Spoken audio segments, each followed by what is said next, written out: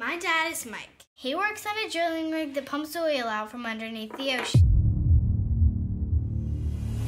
Well, everybody knows what happened in 2010 in the Gulf, but not a lot of people are aware of the fact that people lost their lives. You need to have reason to want to make a movie. For me, it's the folks that survived that rig explosion. How you doing, Caleb? Hey, Mike, how you doing, man? Mike Williams, he gotten blown up in his shop.